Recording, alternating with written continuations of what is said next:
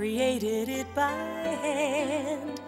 From mighty mountains to the raging sea, to every leaf on every single tree. It's in the holy book. Just open up and take a look. It's a story for young and old, the greatest story ever told. So lend an ear and you will hear the greatest story. The greatest story.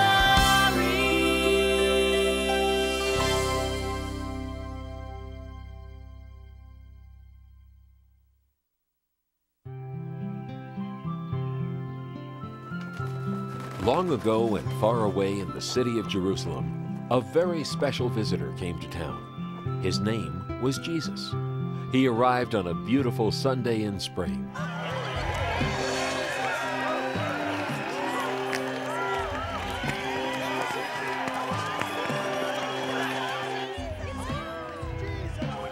What's happening? Where's everyone going? Haven't you heard? It's him! He's here! He's finally here! Oh, who's here? The king! Come on! The king? Come on, let's go!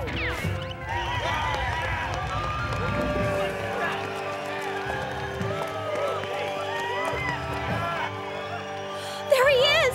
There's Jesus! Where? Not that fellow on the donkey colt. The king? On a donkey? He should be riding a golden chariot pulled by mighty horses. Are you sure he's a king? He looks so ordinary, like one of us. He may not look special, but did you hear what he's done? He's done the most amazing things to help people. Even when Jesus is very busy, he takes time to bless children.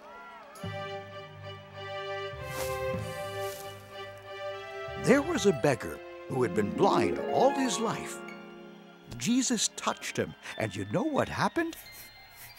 The blind man could see. And that's not all. I heard Jesus went to a wedding, and there wasn't enough wine. So he took barrels of water and turned them into wine. Water into wine? That's nothing. I heard he knows how to walk on water. Oh, he's such a wonderful, nice man. Make way! Make way!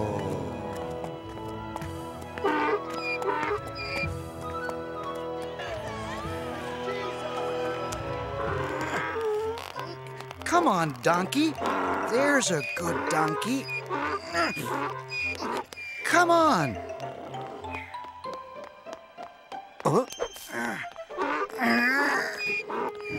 Good thinking, Andrew. Which way do you want to go, Jesus? Let's go to the temple. I'm excited to get back to my father's house of prayer. To the temple! Come on! This way!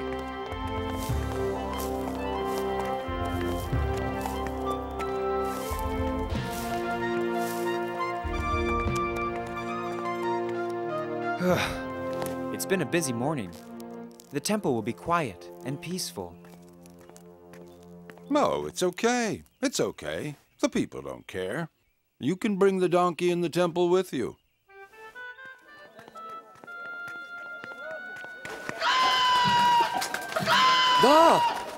You said this was a place of worship. Well, the more money you spend, the better the blessing.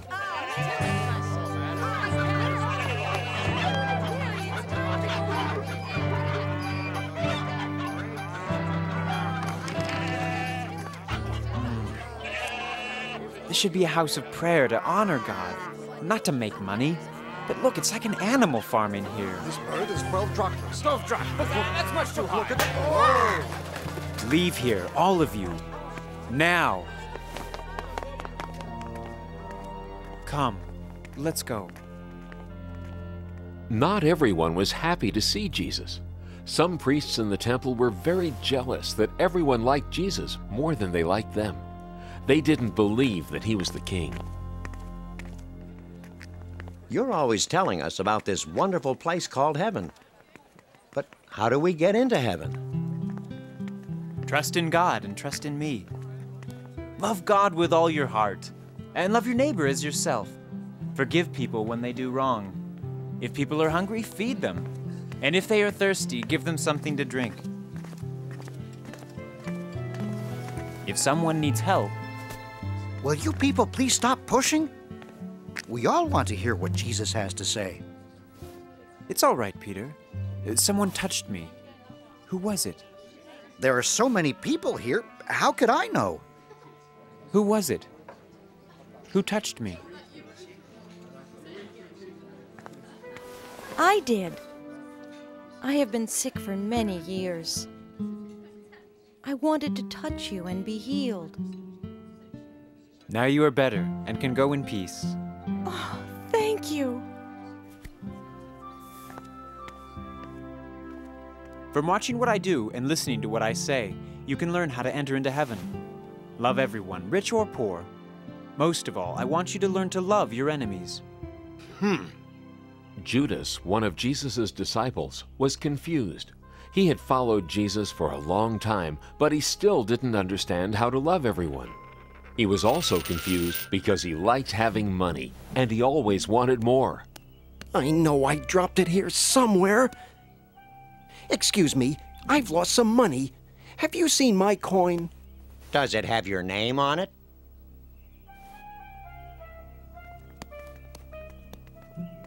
One day, Judas decided to do something bad. Do you want to know where you can find Jesus? Yes. Who are you? I'm one of his disciples, Judas. I can show you where he stays for a price. Yes, take us to him. He's causing us too much trouble. The people like him more than us now. We must stop him. What will you give me if I tell you where he is? How's this? 30 pieces of silver. Don't worry. No one will know what you've done. All right, it's a deal.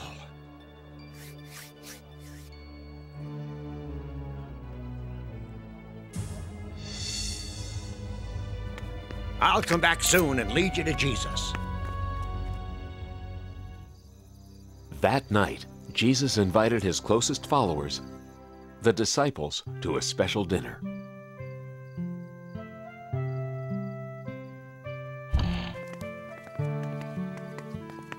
Hello, welcome, Peter and Andrew. And you too, James, John, Philip and Bartholomew. Hello, Thomas, Matthew, and James. Nice to see you, Thaddeus, Simon, and Judas. What a long, hot day.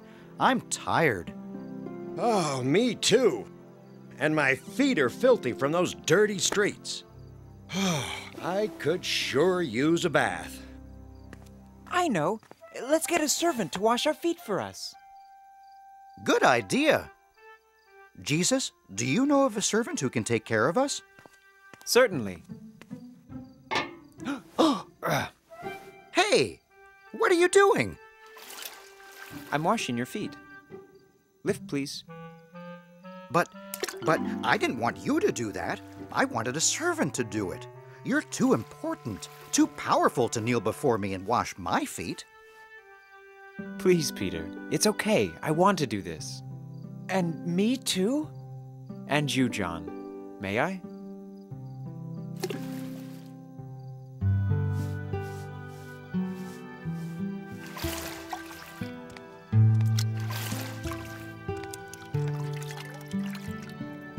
And so Jesus himself, their Lord and teacher, went around the table with a large bowl of water.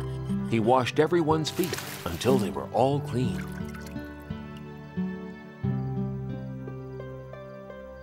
Even though I'm your Lord, I'm also your servant. I want to take care of you. And I want you to take care of others, too. Now listen to me. I have something very important to tell you tonight. Someone here is going to do something bad to me. Someone is going to betray my trust and love. Who? Who is it? Could it be me? Or me?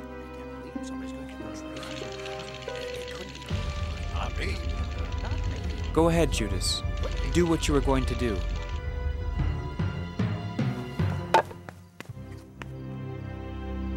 First, I will give thanks. We thank you, God our Father, because you give us bread to eat and wine to drink.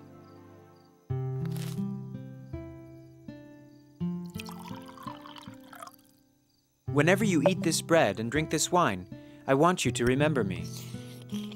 The disciples didn't understand yet what Jesus was saying, or why Judas had run off. They were confused, but they continued to listen. This is the last supper I'm going to have with you. I have to go away soon, but don't worry. We'll see each other again, I promise. And I want you to remember, always love one another as I love you. But we don't want you to go away. We want you to stay with us, always. Do you really have to go? Yes, but remember what I tell you. I'll be back. Soon we'll be together again. Is someone trying to hurt you? If so, we'll help you, won't we? My dear friends, tonight you will be afraid, but everything will be all right. But now I want to go outside and pray. Do any of you want to join me? I do. Me too. You can count on me, go. Jesus. Me Yeah, too. me too. I'll I'm go with I'll you. be right by your I'll side. go too. All right, then follow me.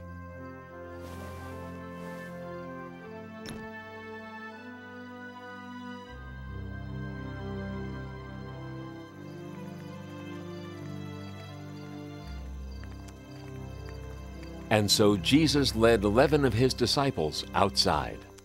It was a beautiful starry night. They walked and walked until they got to a hill called the Mount of Olives.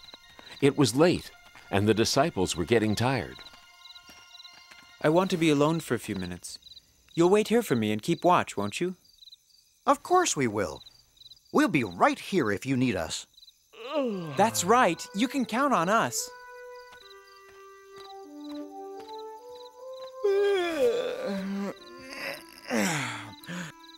I'm tired. Me too. I know. Let's rest against these rocks and this tree.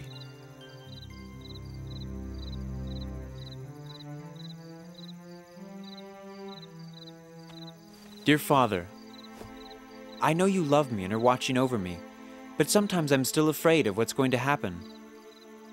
Please help me be strong to do what you want me to do. Thank you.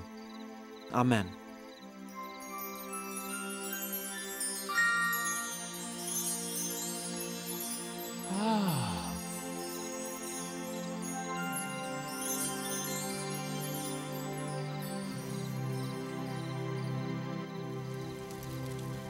But back in the city of Jerusalem, Which way is he? Follow me.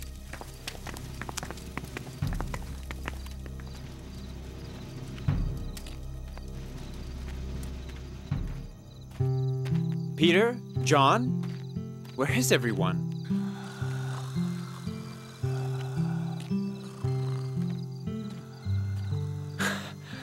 Sound asleep.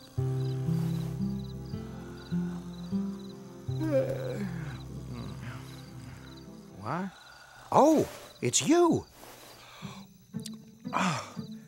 Where am I? What's going on?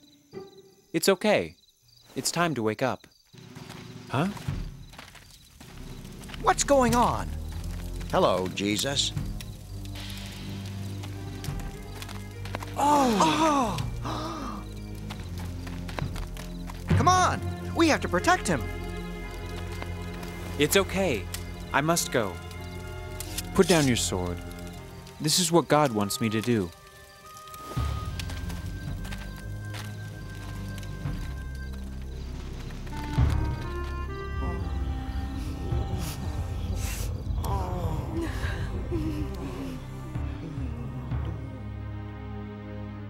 following the orders of Pontius Pilate, the soldiers who carried Jesus away treated him as though he had broken the law. This was because there were some people who did not believe he was the Son of God. And so it was that Jesus died on a cross with a thief on each side of him. The disciples were very, very sad. They missed their Lord. But soon, a great surprise would happen.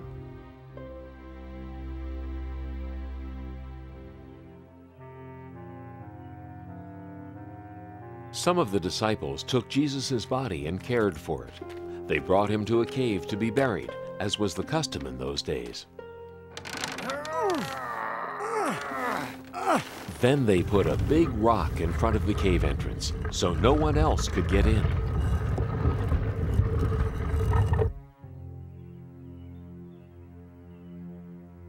And finally, guards were ordered to stay in front of the cave. 2 full days and nights passed.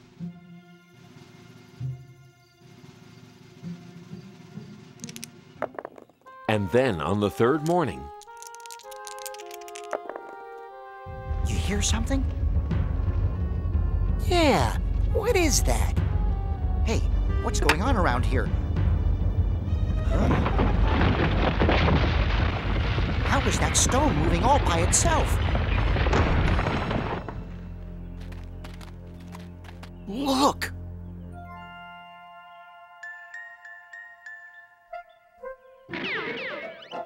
just then, some of Jesus' friends were on their way to visit the cave. We have everything we need, right? Perfume, spices? I think so. Now we just need to talk to the guards. I hope they don't try to stop us. Out of my way!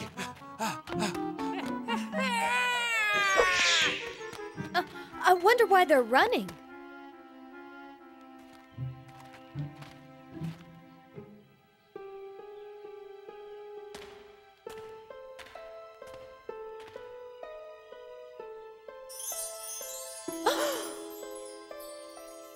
Do not be surprised. Jesus is not here. He has risen from the dead. He's alive again. Go and tell all of his friends the good news. Jesus lives! We must go tell everyone. What good news!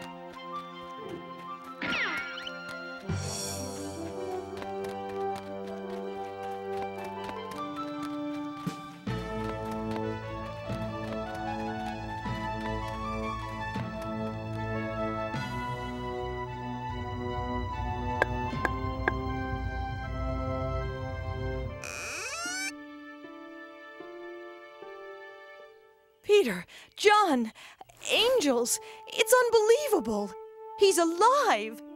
Jesus is alive again. An angel appeared before me and told me the good news. I can't believe it. What a miracle. Incredible! Risen from the dead. Praise God! I must see for myself.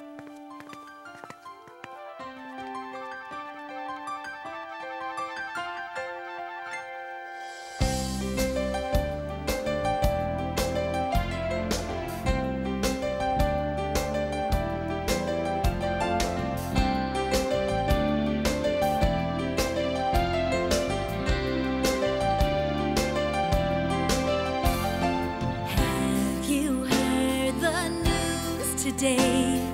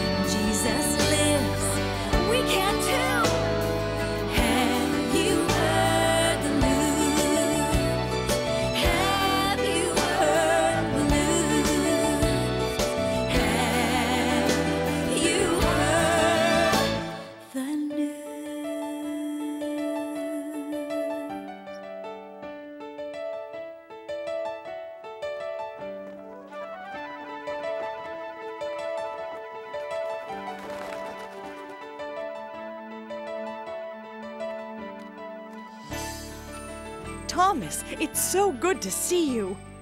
I have some great news. Jesus is risen. He is alive again. Mm-hmm. I know that you've been sad lately, Mary.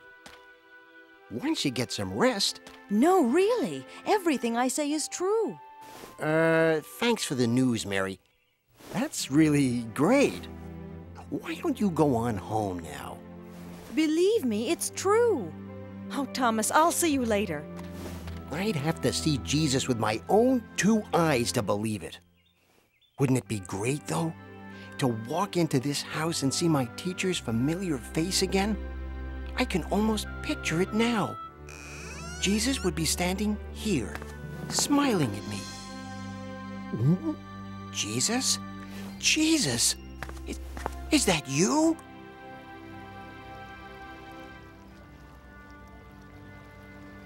Now that Jesus is gone, we might as well fish. Are you ready with the net?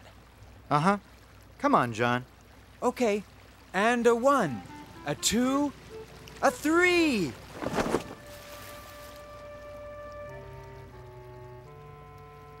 All right. Let's pull her back in. Pull! Pull! Pull! Oh, no. Not again. We haven't caught so much as a minnow. Let's try it again, I guess. A 1, a 2, up. Look! Who's that over there? Throw your net on the other side of your boat. What is that going to prove? Besides, we've already tried that. We already tried that. Try again. Why should there be fish on one side of the boat and not the other? Well, I guess there's no harm in trying. Come on. And a 1, a 2, a 3! Whoa! Whoa! Pull! Pull! Look at all these fish. Just look at them. But how can that be? How did he know that? Who is that man? Some kind of miracle. A miracle? Jesus? It is! I can't believe it! It's him! Jesus!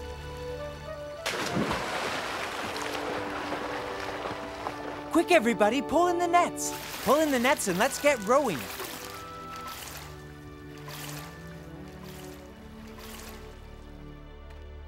You're back! I can't believe you're back! Yes, Peter, but only for a little while. You see, I have to go back to my Father in heaven soon. Are you leaving us again? You just got back. We want you to stay. Don't be sad. You should all be happy. Rejoice. Happy? How can we be happy when you're going to leave us again? Because I died to make up for all the wrong things people have ever done. You mean you died for us? But why? Because I love you all. What do you want us to do? God wants you to be with Him in everything you do, and the way to do that is to love everyone, the way I love you. I'm going to make a place in heaven for you. Tell everyone you meet about me, and about what I have taught you, and always remember, I will be with you forever. We'll never forget you.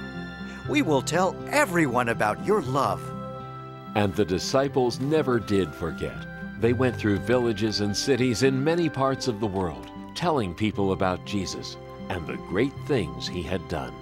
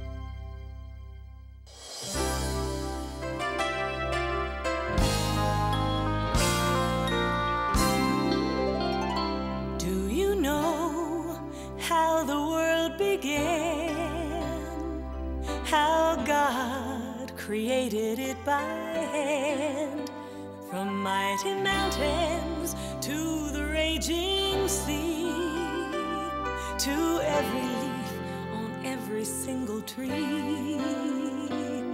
It's in the holy book. Just open up and take a look. It's a story for young and old, the greatest story ever told. So lend an ear and you will hear the greatest story. The greatest story.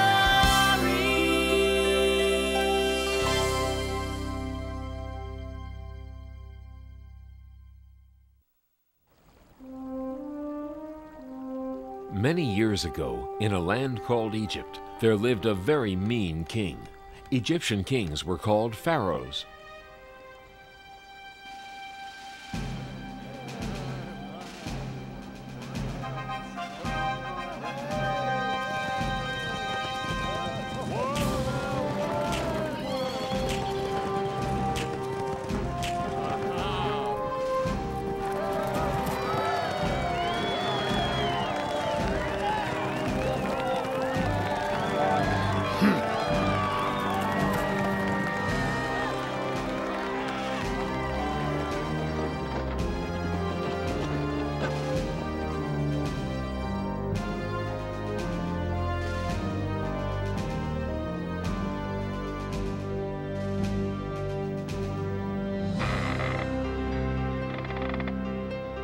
Faster, better, more. The Pharaoh made all of the people of Israel living in Egypt work as slaves. They had to build the buildings and lift many heavy things. They had no time to rest and little to eat. They were not free, and they were very unhappy. But the worst thing of all was, one day the Pharaoh decided that the firstborn sons of the Israelites would be killed. Oh, no! They won't get my baby. I'll find some way to save him.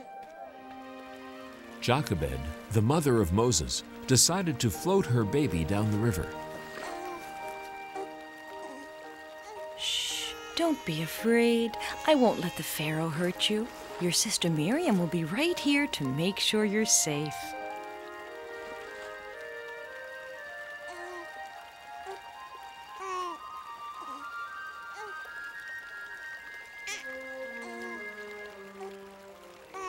What's that?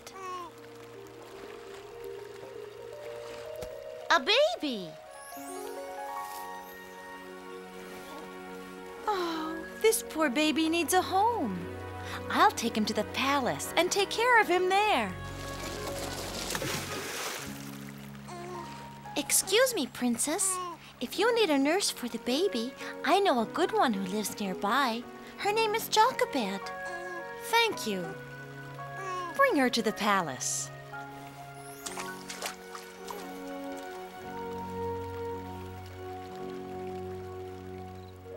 They named the baby Moses, and he was raised in the Pharaoh's palace as an Egyptian. But Jochebed was near Moses while he was a child to teach him right from wrong. Ha! Moses, time for your lessons. Now, did you do your homework? Sure I did. When I went out this morning, I saw a slave master hitting one of the Israelites. He was wrong, Moses. All people should be treated with respect. And Jochebed taught him that the Israelites in Egypt were unhappy because they were not free. Many years later, when Moses grew up to be a strong young man, he came upon some Egyptians who were treating people very poorly. You're lazy. Get up, and get back to work right now, or else. Leave him alone. You shouldn't treat anyone like that. He deserves it. He's pretending he's hungry and tired because he's too lazy to work. I'm teaching him a lesson about... Leave him alone.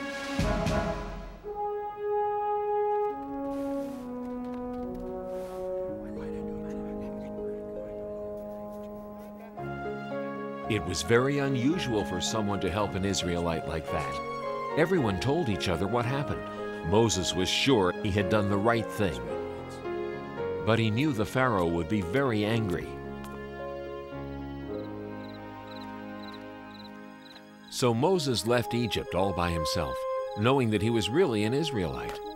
He wanted to go to another land where he would not have to see his people be treated so badly.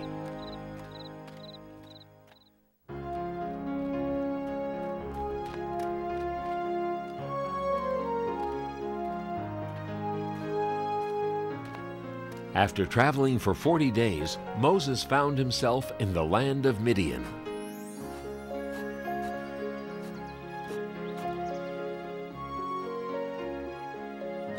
In Midian, Moses got married and had a family. He lived in Midian for so long that he almost forgot about Egypt and about the poor Israelites.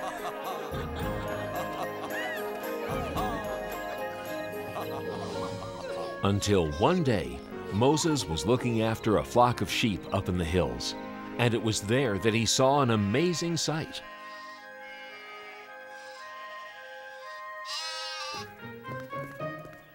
Come here, little guy. I'll get you. Now I've got you. Huh? Moses, come closer.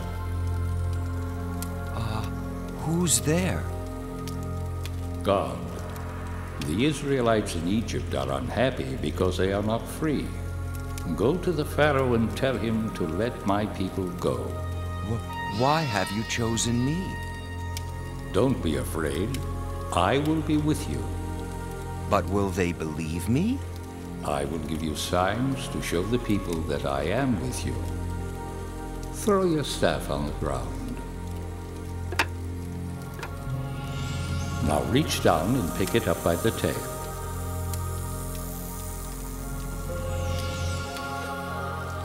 Trust me, the people will believe you. Now go.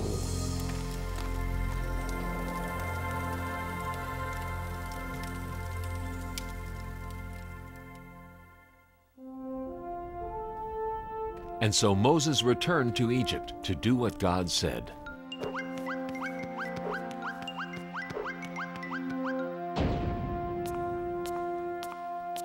Are you Moses? I have heard about you. What are you doing back here after all these years? I am here because God sent me. He wants you to free the people of Israel. Oh, he does he? Too bad for him. Who is this God, anyway? I've never heard of him. Have you? No, sir, your most royal, wonderful highness. Well then, this God of yours must not exist, right? Yes, your most royal, wonderful highness. Right. You there, come here. We're too nice to the Israelites. After all, they have a big, strong God on their side. Tell my slave masters not to give them any more straw for the bricks they make. From now on, they have to find their own straw. Yes, your most royal, wonderful. I said go! Ha! Don't try and tell me what to do. I'm the Pharaoh. It's time for your bath, your royal highness. I won't give up that easily.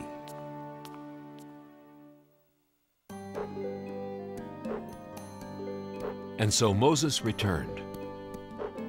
God wants you to let the Israelites go free. Oh, haven't we already done this? It'll take a miracle before I listen to another word you're saying. See the power of God, the only true and living God.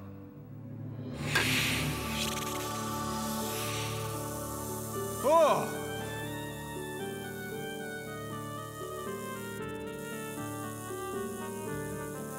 Silence! Nothing but foolish tricks. Besides, watch this.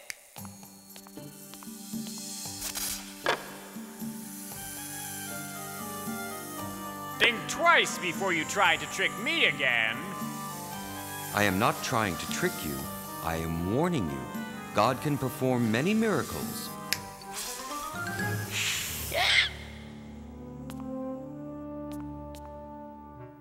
Ha! That proves nothing. Get out of my sight. I'll be back.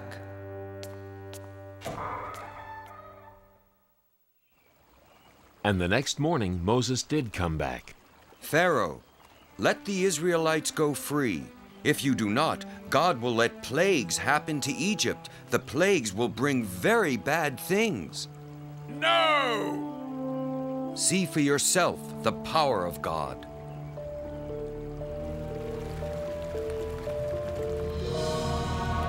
It is blood. Just another magic trick.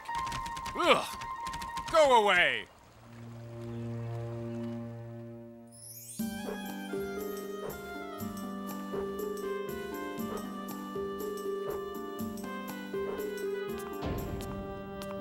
You again? What do you want now? Let my people go. If you don't, God will let frogs come all over the land. Frogs will sleep in your bed and eat your food and... Frogs? I love frogs. Why, when I was a little boy... never mind about that right now. Who cares about a few frogs? Get out of here.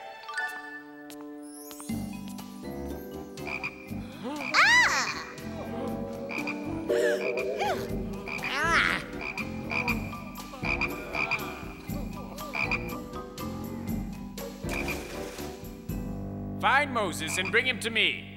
Now. You, make the frogs go away. Do you promise to let the Israelites go free? Yes, yes, just get rid of these pesky things.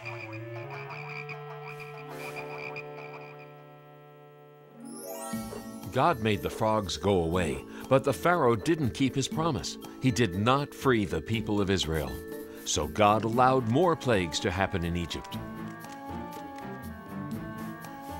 God let lots and lots of gnats come to Egypt. They flew everywhere.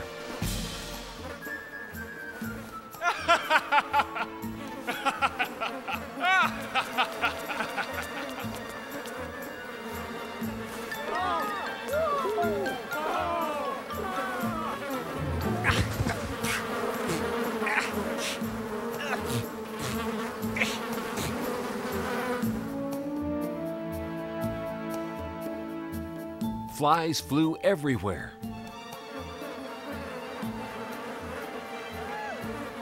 But the Pharaoh still wouldn't let the Israelites go, so the animals got very sick. And then boils grew on the skins of the Egyptians.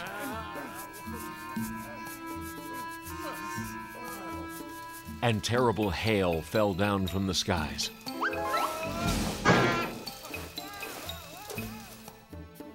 And the locusts came.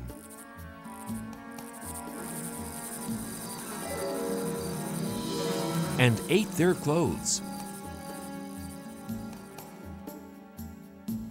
Next, everything was as dark as night for 3 whole days.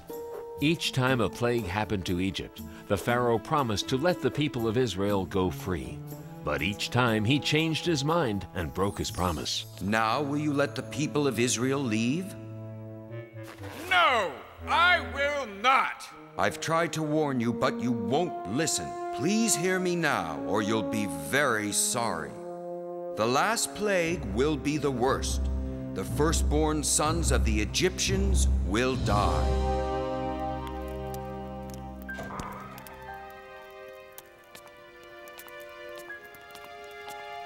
What has your God done?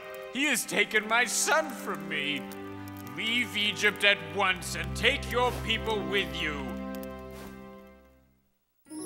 Moses told the Israelites to get ready to leave Egypt right away. He knew the Pharaoh might change his mind again, so they packed and left as fast as they could. I can't believe we're actually going. It's just as Moses promised. A land where we could be free. It seems like a dream. But it's not a dream. At last, we're on our way home.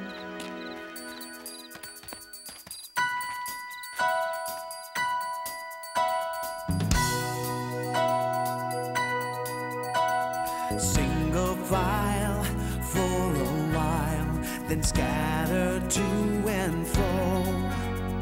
Trusting Moses knows his way, singing as we go.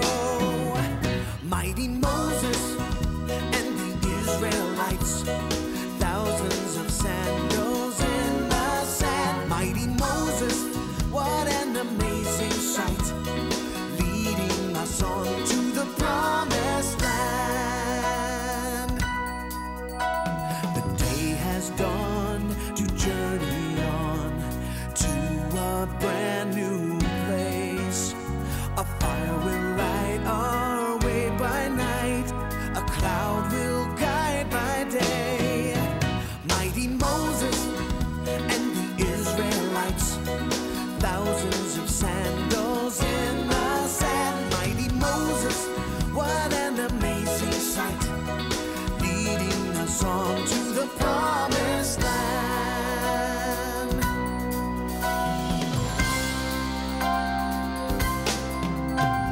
Hand in hand through desert sand, answering God's call, following our leader's lead to freedom for us all.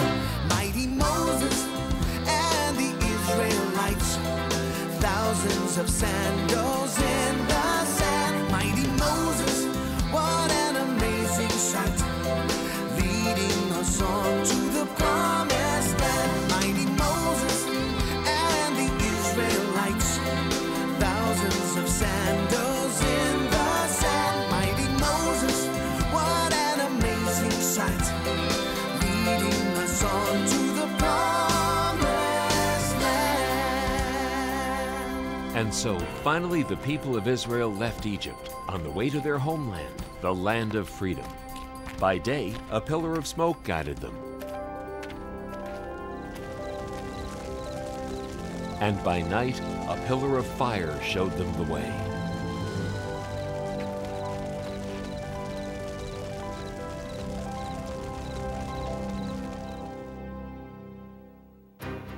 But back at the palace, the Pharaoh had changed his mind again. I was a fool to let them go. Who will build our pyramids and grow our food and fan me when it is warm? We must get the Israelites back. Call my chariot. In the meantime, the Israelites had reached the Red Sea.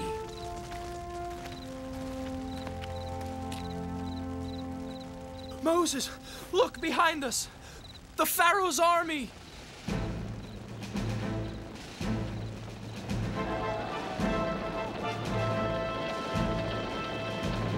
They'll be here soon. Oh no! Moses, what have you done to us? We would have been better off living unhappily in Egypt rather than dying here in the desert. Don't be afraid. God will protect us. Don't hurry, Moses. Rest tonight. Tomorrow morning, raise your hand and stretch out your staff over the sea. It will part, and you will be able to go through on dry land.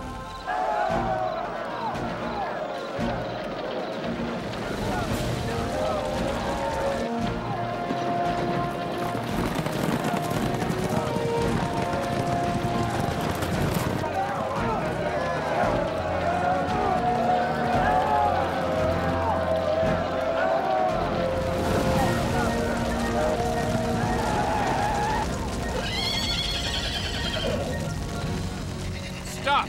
We will stay here till morning. Then we'll recapture them. And when morning came, Moses stood by the sea and waved his hand over the waters.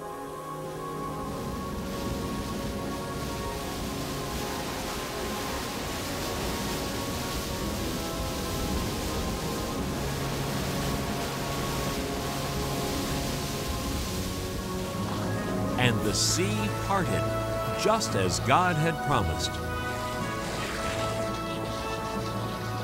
Come on, follow me.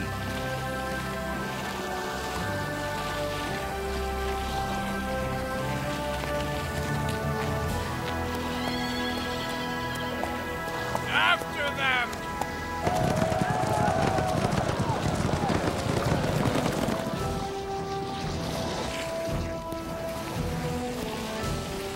Here they come again. What are we going to do? Just wait. Then the sea fell upon the Egyptian army and stopped them. Thank you, God, for saving us. The Israelites passed through the Sinai Desert on their way to the land of Israel.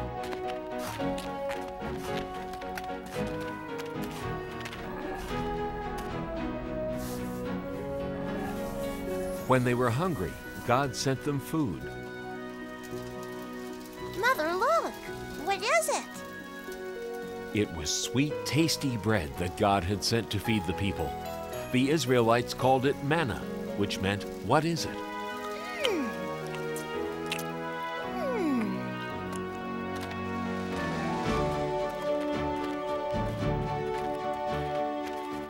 When the Israelites were thirsty, God sent them water.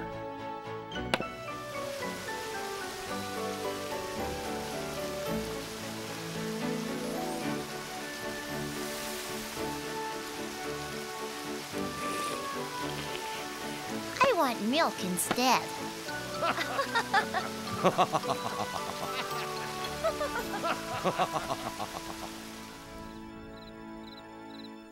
When the Israelites reached Mount Sinai in the middle of the desert, they set up camp near the foot of the mountain. It was time for God to give the people His laws.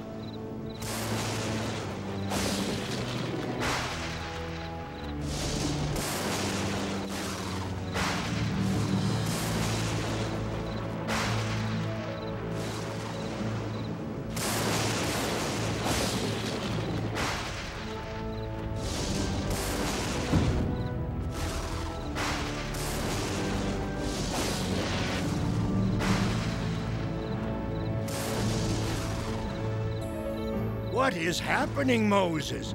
What does God want? God is calling me. I am sure He has great plans for us.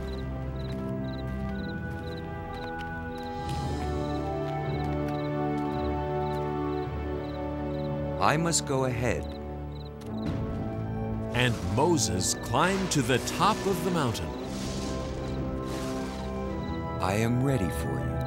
I have rules that I want to give the people of Israel. If they follow them, I will protect the people. Chisel out 2 stones and I will write them down. Always respect your father and mother. Do not kill anybody. Do not steal anything.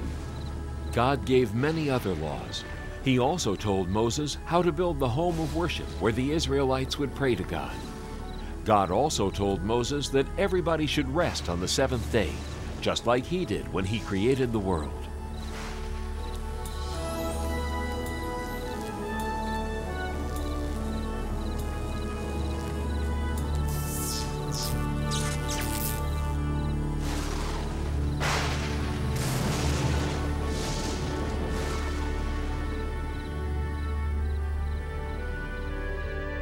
Thank you, God.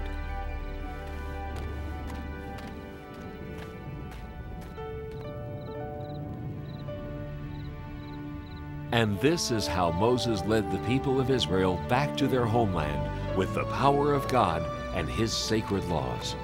These laws are called the 10 Commandments. Throughout the long journey, God helped Moses guide the Israelites home.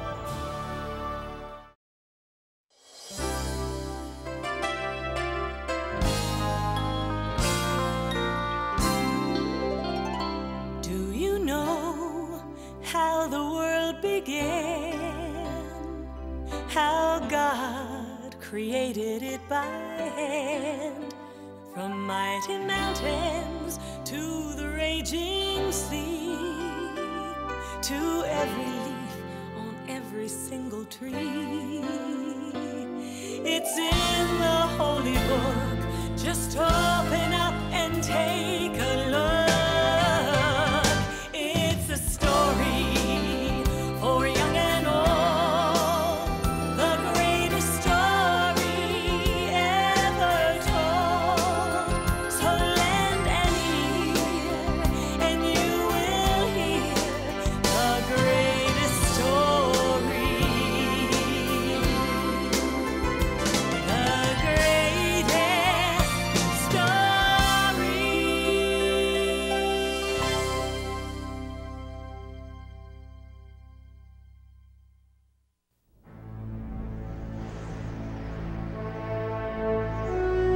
Long ago, God sent his prophet Samuel to find the future king of the Israelites.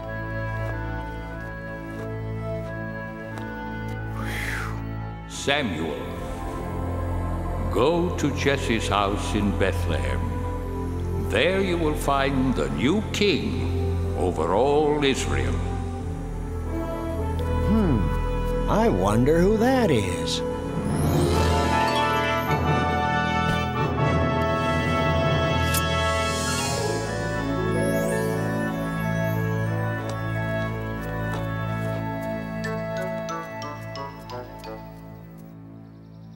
My sons, come into the house. There is a guest here to see you. Huh? Oh. David, you stay there and look after the sheep. We're going inside. Jesse, you say you have 8 sons? Yes, and they are such fine young men. Here they come. Oh!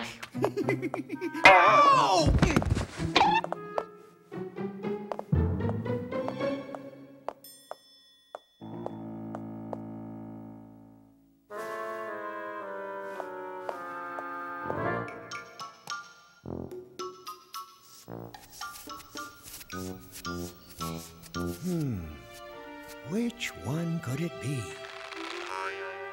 Surely this must be God's chosen one. No, Samuel, you are thinking too much about what he looks like. You must look inside. You must look at his heart. Wait. There are only 7 here. Don't you have another son? Yes, but he is the youngest and the smallest. See him off there guarding the sheep? Him? No, it couldn't be him. Could it? Thank you. I will leave now.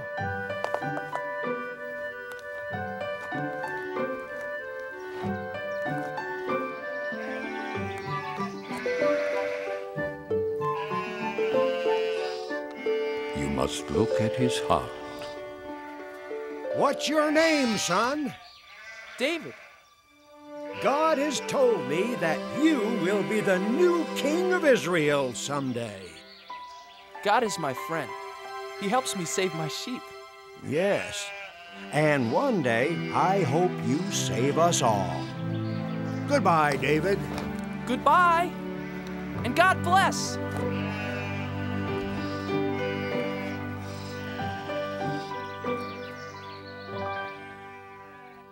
David's 3 older brothers were called away. David, come over here and pray with me as I bless the men of the family for battle. To go fight for the people of Israel. Eliab, Abinadab, Shammah, may the Lord bless you and keep you, and bring you safely home from battle. But Father! What, son? You didn't bless me. I want to fight for Israel. Don't worry about us, Father. We're old enough. And strong enough. We can hardly wait to fight the enemy of God's chosen people, the evil Philistines. We'll win and be home before you know it, David.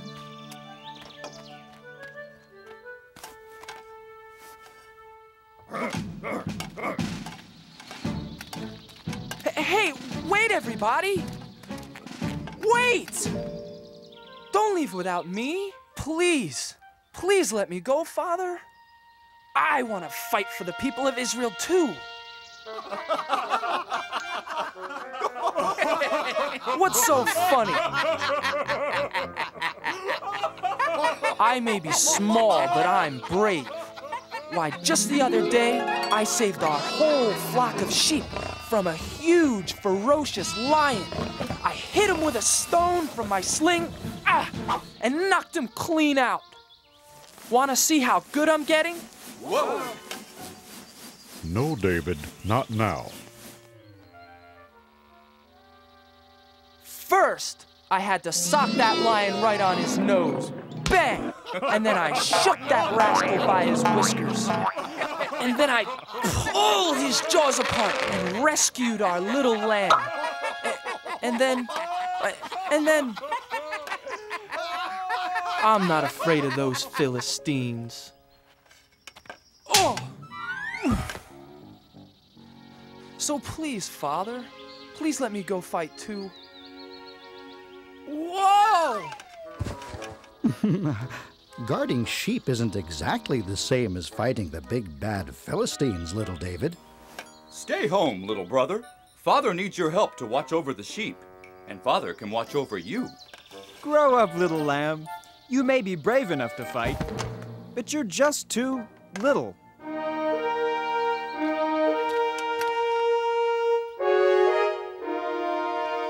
Beginnersbible, Shama, time to go. Goodbye, Father. Goodbye. Goodbye. Bye. Bye. Goodbye.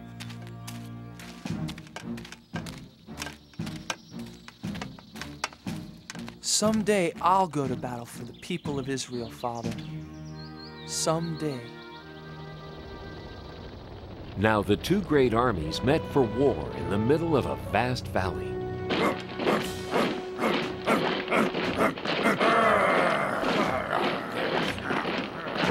King Saul led the army of Israelites.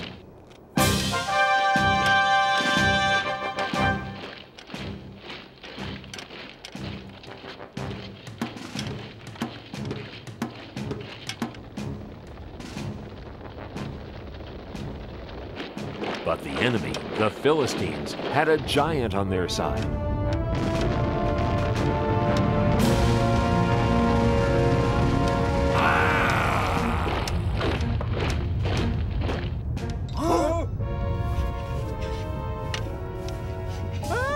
The giant came marching across the valley toward the army of the Israelites.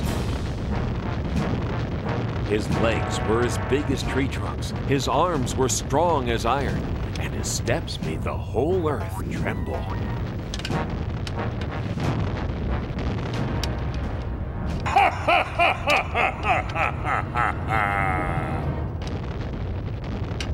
I am Goliath, the giant, and all of you are nothing but King Saul's little servants. Even if all of you fight me together, you can never beat me! So spare yourselves. I dare you, choose just one man brave enough to fight. Not me. Not me? Not me either.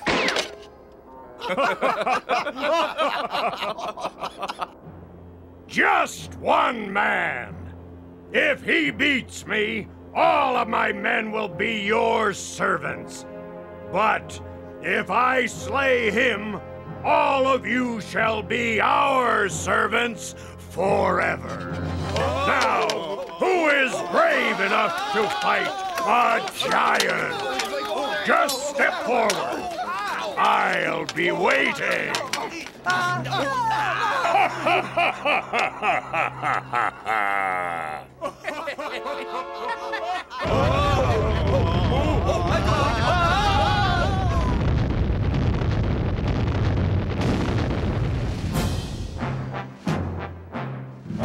Every morning and evening for 40 days, Goliath marched to the center of the valley and gave his great battle cry.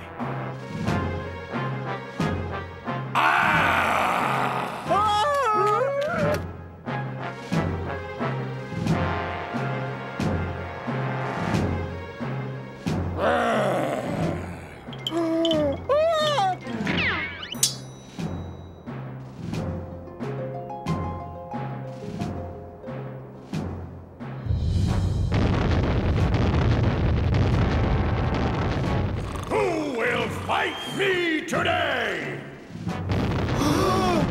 Not me. Not yesterday. Not today either. None of us are brave enough to fight a 10-foot giant. Or foolish enough.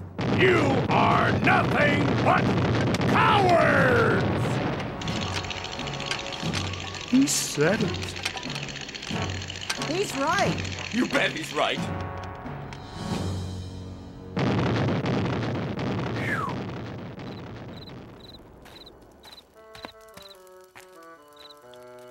Well, what do my brothers think? Could I? Whoa! No, don't even think about it. I'll try to... Whoa! You're not risking your life for him. Maybe I'll... Neither are you, Eliab. It's not worth it. Not even to marry King Saul's daughter. Oh, but wouldn't it be great? Being rewarded with the princess's hand in marriage for beating the giant?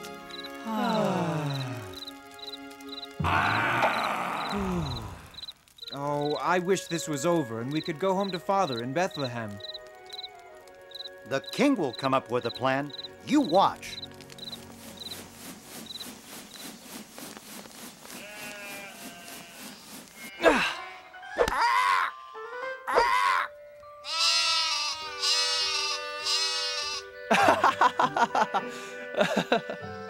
Bet I can get 5 in a row.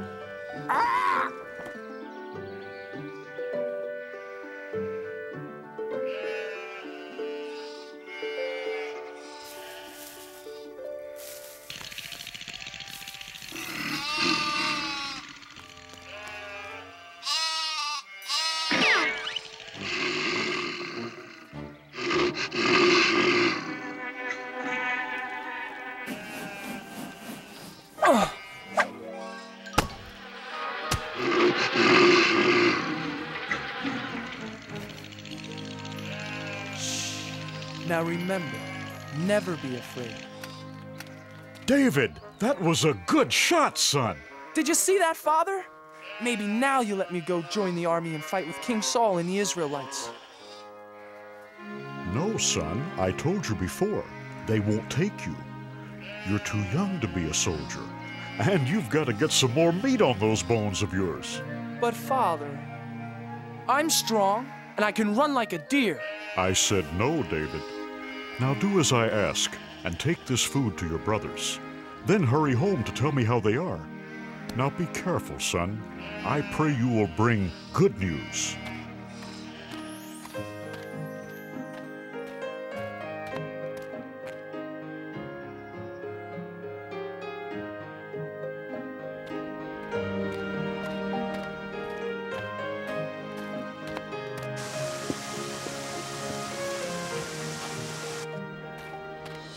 Who will fight me today?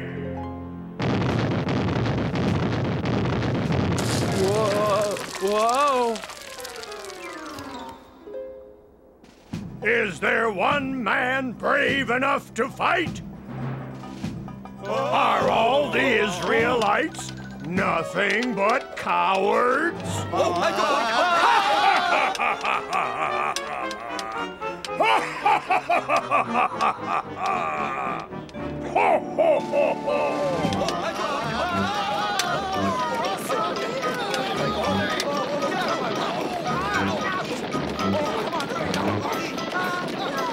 Eliab! Abinadab! Shammah, what are you doing? Why are you running away? You'd better run yourself. If you know what's good for you. Watch out, boy! But who is that? It's Goliath, the giant. He's the champion for the Philistines against the people of Israel. But why won't anyone fight back? What do you mean? Look at him. He's too strong. He's over 10 feet tall. None of us could even lift his spear. But what about King Saul? King Saul will give a rich reward to the man who slays that giant. You'll even let him marry his own daughter. And none of you are brave enough to try? No, because none of us want to die for no reason.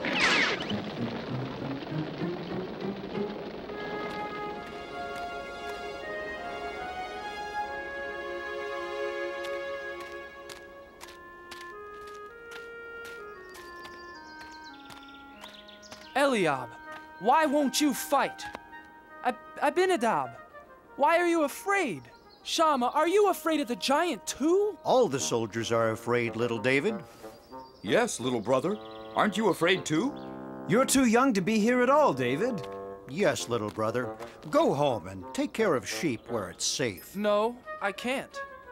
Someone has to fight Goliath. But who? Everyone here is afraid. I'll fight the giant. I'm not afraid. You? Yes. God is stronger than Goliath. And God will help me. Go tell King Saul, I'm not afraid.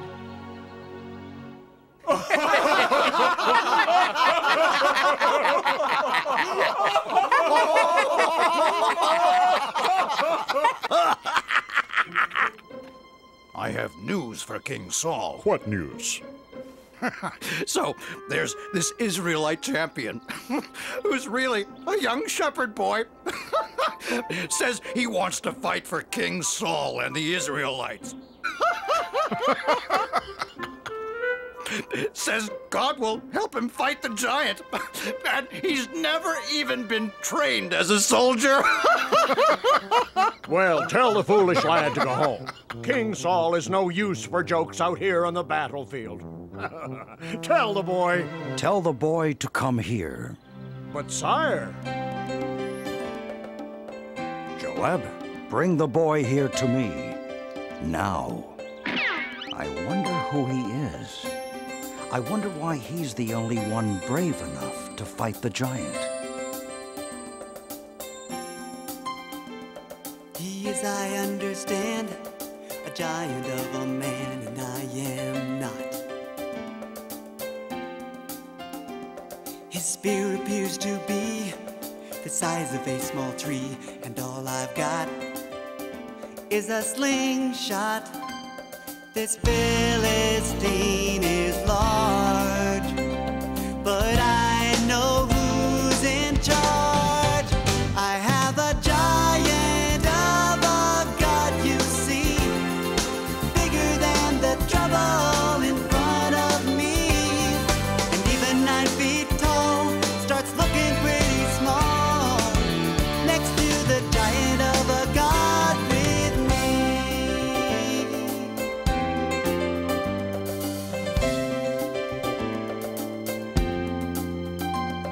I fought the roaring lion, sent the wolves home crying every time. And with a little faith, I was not afraid. The fight was God's, not mine. This Philistine is large, but I know who's in charge. I have a giant of a God, you see, bigger than the trouble in front of me. And even 9 feet tall starts looking pretty small next to the giant of a God with me. I have a giant of a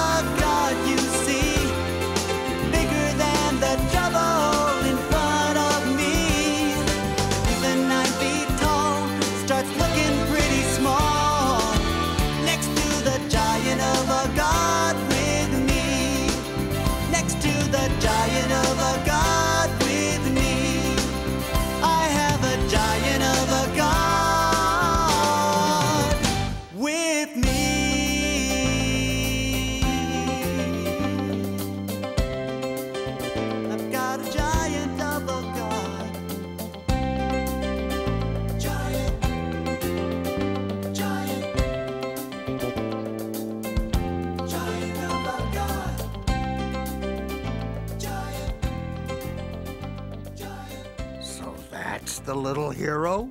Looks like he couldn't fight a flea. Make way for the little giant killer. I don't see any giant killer. I don't see anyone. Neither do I. Silence! Make way for this boy. Huh? I said make way for the shepherd boy. The king wants to see him. Oh, yes. Certainly, Commander. Right away, sir.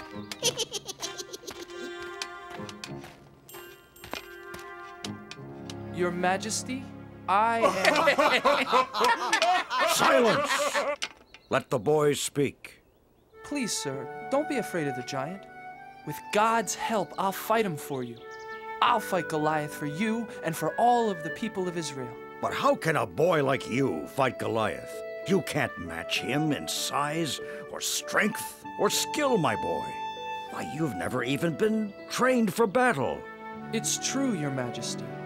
I am young and small. But God will make me strong. If God saves my sheep, God will save me from this giant.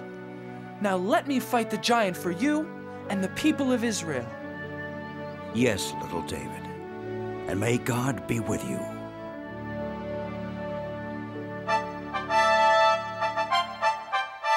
Joab, get my sword and shield. Get my armor. Put them on young David. Huh? Joab, I said dress the boy for battle. Huh? Yes. Yes, Your Majesty. Well, didn't you hear King Saul? Do as he says.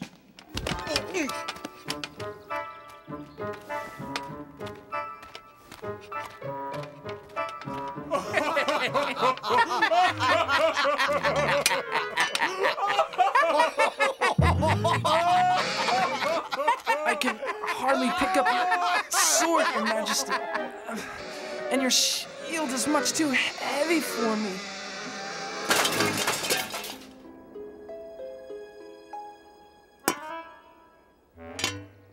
But, David...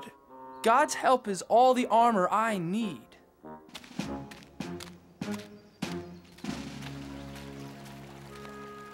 Please help me, God. Help me fight Goliath the giant for the people of Israel. Can you hear me, Goliath the giant? I am ready to fight.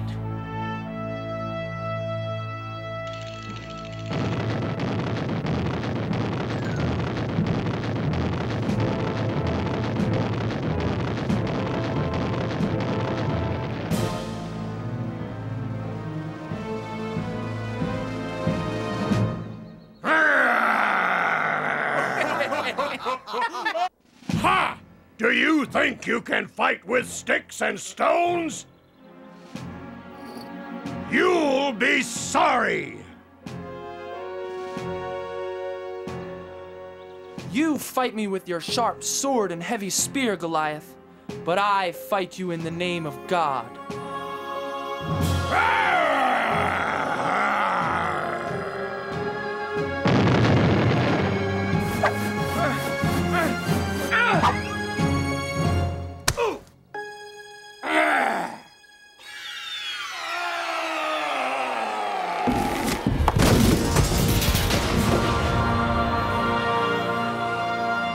Goliath! He's dead! Hooray! Run! Run for your lives! Look at those cowards run! Yes! After them! Come back here! And the Israelites chased the Philistines away. The boy killed the giant! Goliath is dead! Where is the boy? Joab, bring him here to me. Little brother! It is you! Our brave baby brother David! Bring the boy here to King Saul! Thank you, my son. Thank God, Your Majesty. And that is how little David beat Goliath the giant with the help of God. This was only one of the many great adventures God had planned for David.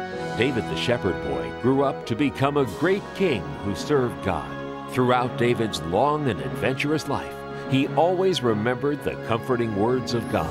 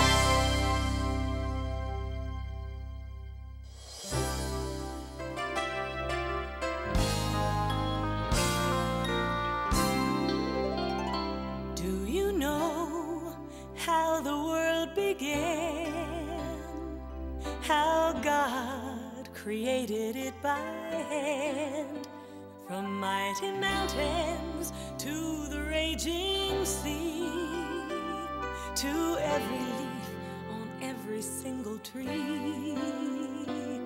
It's in the holy book. Just open up and take a look. It's a story for young and old, the greatest story ever told. So lend an ear and you will hear the greatest story. The greatest story.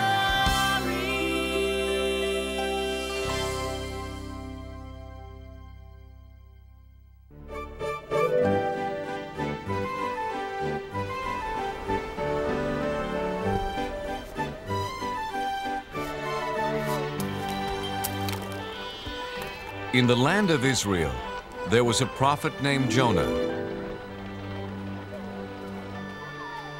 A prophet taught other people about God and his love. Jonah told his friends and neighbors that God loved all people. And like God, Jonah tried to love all people and all creatures.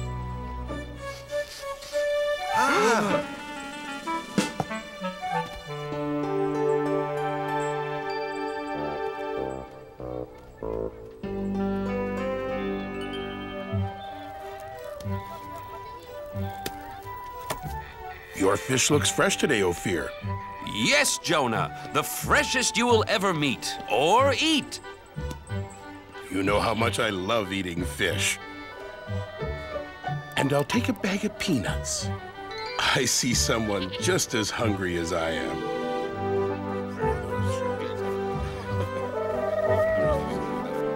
Hungry, little dove? Here, take some of mine. We're all God's creatures. Sounds like someone's having an argument. This is my pot. No, it is mine. I saw it first. No, I did. I needed to carry water. I needed to carry raisins. Stop! Fighting never solves anything. Besides, you're making me dizzy. My friends, please. God doesn't want you fighting. It upsets him.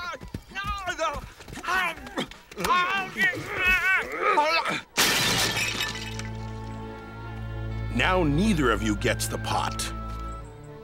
You were acting badly, just like someone from the city of Nineveh.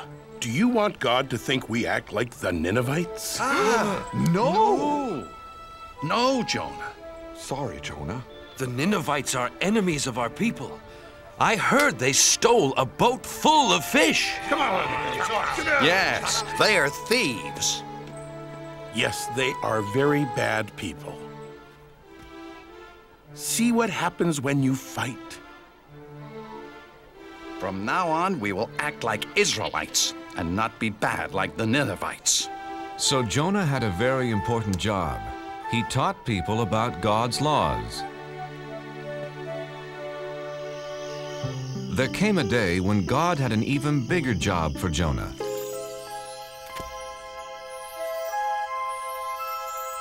Hello, Jonah. God, it's nice to hear your voice. I have an important job for you. What is it? I will do anything for you. There are some people who are not obeying my laws, Jonah. Look what they're doing.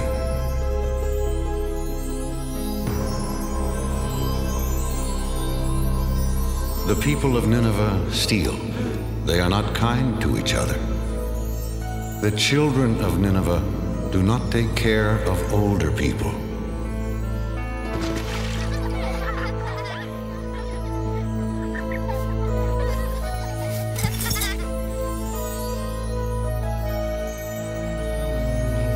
Others are lazy.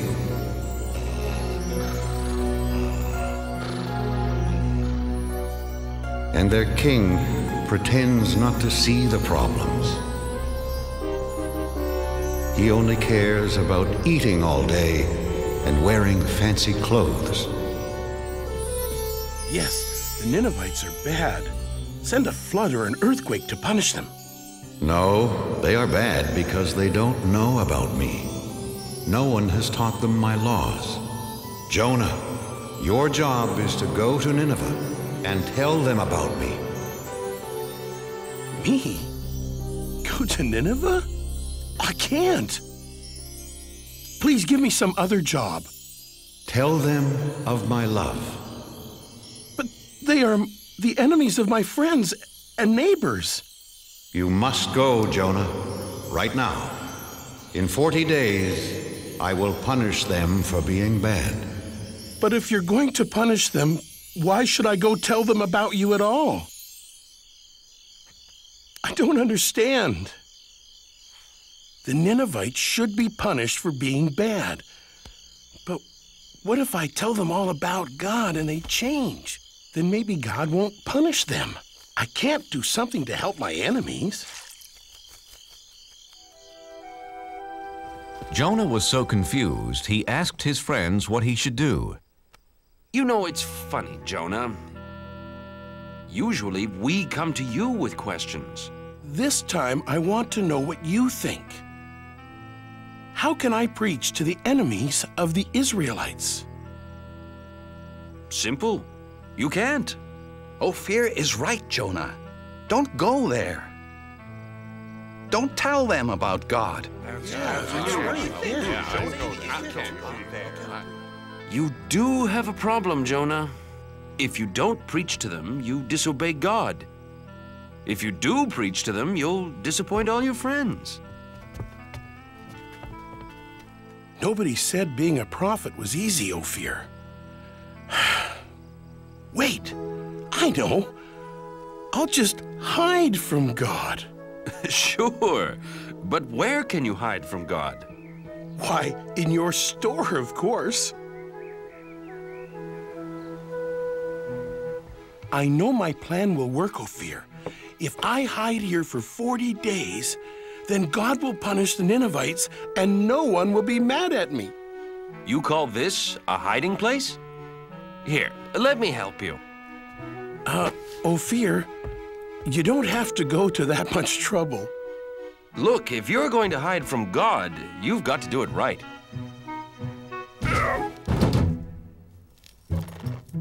There! And my shop's never been cleaner. Ophir, do you have any flour for baking biscuits? Yes, yes, in that basket. There. No! Wait! No! No!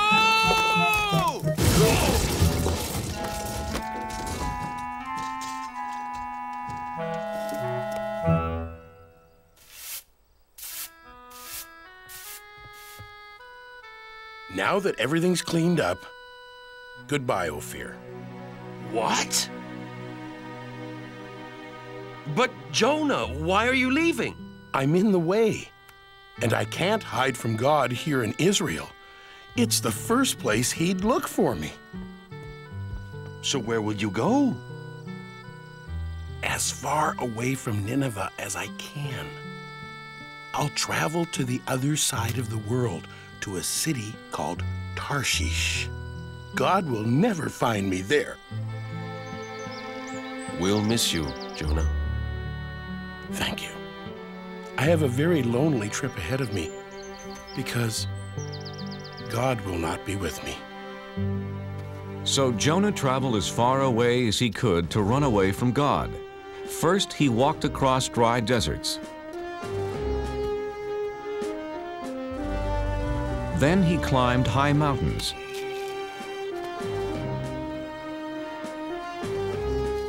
He finally came to the town of Joppa and found a ship that was going to sail for Tarshish.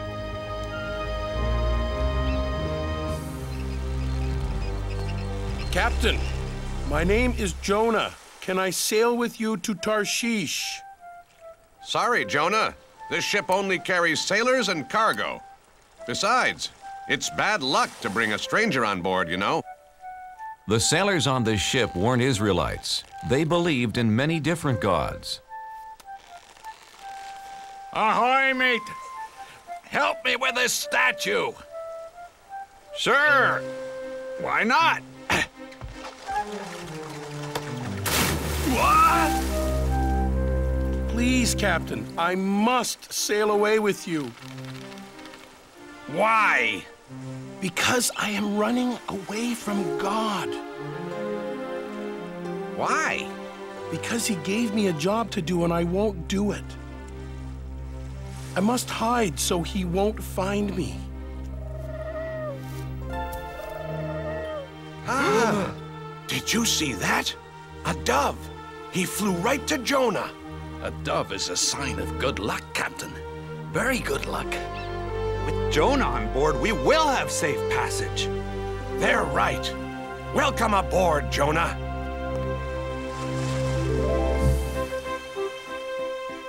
So Jonah set sail across the vast sea, headed to faraway Tarshish.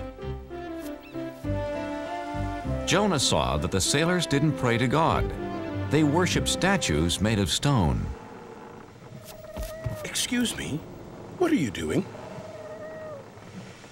Feeding the god of water. If he has a full stomach, he'll make the seas calm. But this isn't a god. It's just a rock. My God is the real one. He created the sea, the sky, the animals, all of us, everything. One God created all that? I don't think so, Jonah. See, this is the sun god, the god of the wind, the god of plenty.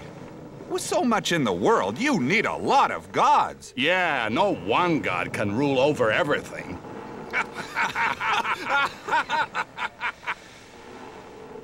Yes, God does. He is the one and only God. Well then, if he is so wonderful, why are you running away from him? He wants me to go to Nineveh and tell them about him. But they are the enemies of my people, and we'd be better off without them.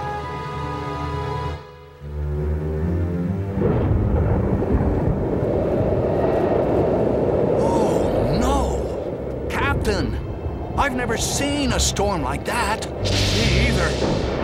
We're in trouble. Whoa!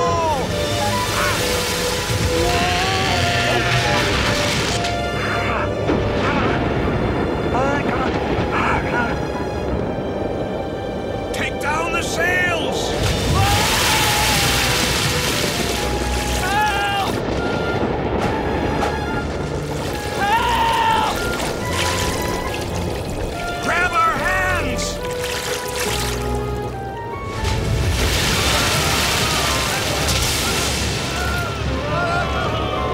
Men! The ship is sinking! Help me toss the cargo overboard!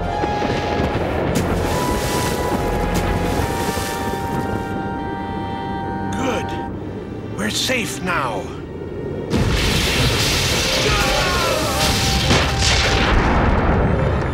No!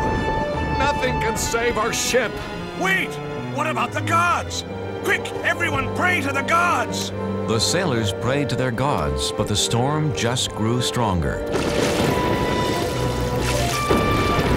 Someone has brought our ship bad luck.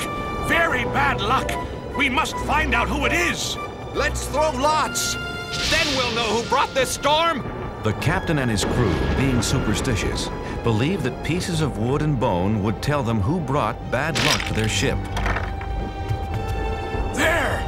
The lots point to the man who brought us bad luck. It's Jonah! Where did you come from? And who are your people? I am an Israelite, and I worship the God of heaven. I'm running away from him. And he has found you. Jonah, what can we do? How do we make the storm go away? Throw me overboard. You must save yourselves. Please, Captain. We have no choice. We must throw Jonah into the sea. His God is more powerful than any of our gods. Jonah, I'm sorry. We've done everything we could do. I know, Captain. It's not your fault. I made God angry. It's me, not you, who should be punished. God of the Israelites, we're sorry for having to throw Jonah into the sea.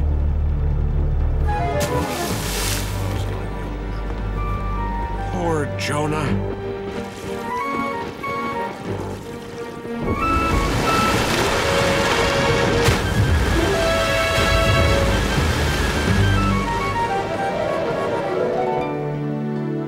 May your God forgive you, Jonah.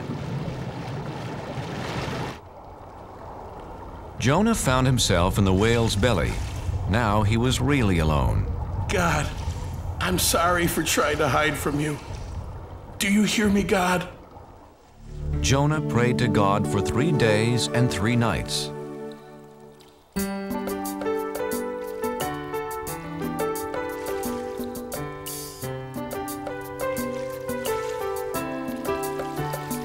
It's so dark inside this whale, and I'm lost at the bottom of the sea. I was a fool to run from you. Now I know just what you want from me. In the belly of a whale, one day has gone by. I promise to be true, and all you ask I'll do. In the belly of a whale, oh please hear my cry. Never will I hide. Your word will be my guide. From the belly of a whale, what can I do to thank you, Lord? What offer can I make? Look in my heart and you will find my life is yours to take. In the belly of a whale, 2 days have gone by. I promise to be true, and all you ask I'll do. In the belly of a whale, can you hear my cry? Never will I hide. Your word will be my guide. From the belly of a whale, now I can feel you near. I know that you are here. You have heard my plea and come to set me free. Set me free. In the belly of a whale, 3 days have gone by. I promise to be true, and all you ask I'll do. In the belly of a whale, I know you hear my cry. Never will I hide. Your word will be my guide. From the belly of, from the belly of a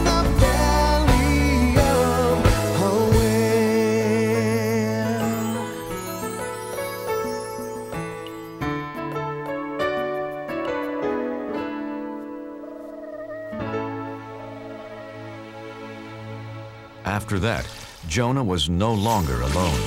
Hello, Jonah. Oh, God, I'm so glad that you're here with me. You tried to hide from me.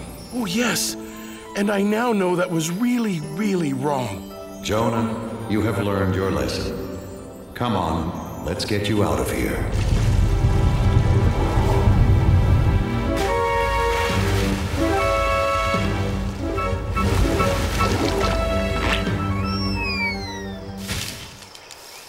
Jonah, Nineveh is behind that hill. Hurry, go tell them about me and about my love. God, I'm ready to do it now. So Jonah went to Nineveh. And what he had to say was so wonderful. All of the people listened. They believed, and best of all, they changed. God says we shouldn't steal from each other. We are all brothers and sisters in this world. Would you steal from your own family? God says we shouldn't hurt anyone weaker than us. Since we are all God's children, we should protect each other. Children, stop. God says we should honor our elders. Don't forget, they helped raise us and looked after us. Even the children were changed, and they gathered around Jonah just like sheep around their shepherd. Hey, farmer. God says we all have jobs to do, and we should work hard. We should listen to him since he's the one who gave this wonderful world to us.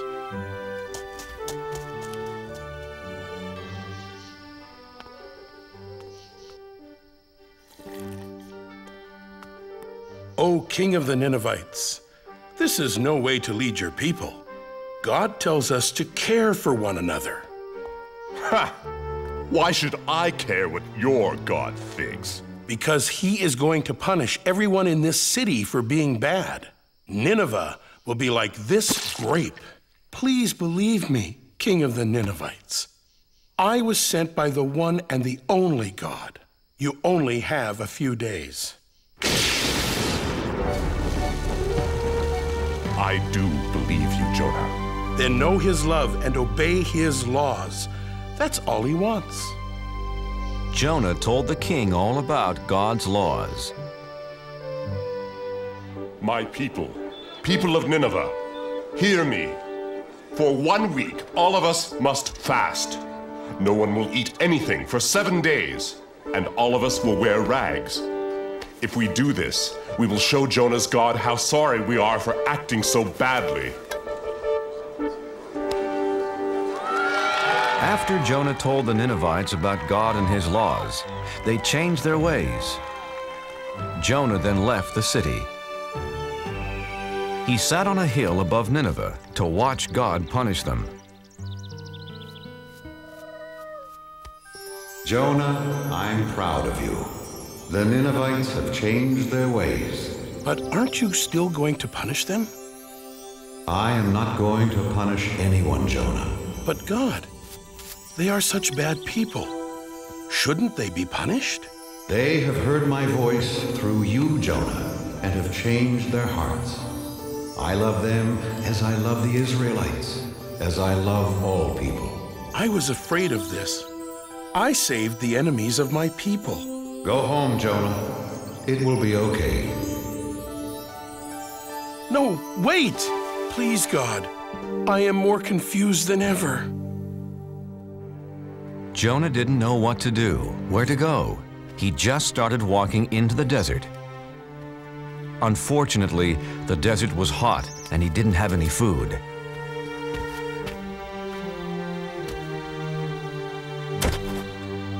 I'm so tired, hungry, and thirsty.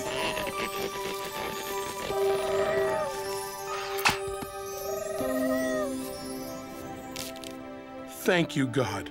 Thank you for this plant and for saving me.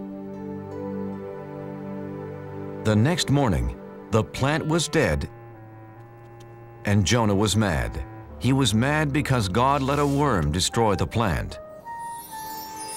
Jonah, why are you angry? You let this wonderful plant die that gave me food and shelter, like you took away my hope yesterday when you didn't punish the Ninevites. You're mad because the plant is dead. You cared more about this small plant than the whole city of Nineveh, but you didn't do anything to keep it alive. So? How do you think I'd feel if I punished all the people of Nineveh? There are men, women, and children that I made and cared for over many years. They never knew or loved me until you came. Shouldn't I still care about them? Yes. Yes, you should. Go home and tell your friends about Nineveh and the plant. So Jonah went home. I can't wait to see my friends and eat all my favorite foods. Except for one food. It's going to be a long time before I eat fish again. Jonah was accepted back by his friends, and he spent the rest of his life teaching about God's laws, and especially about God's love.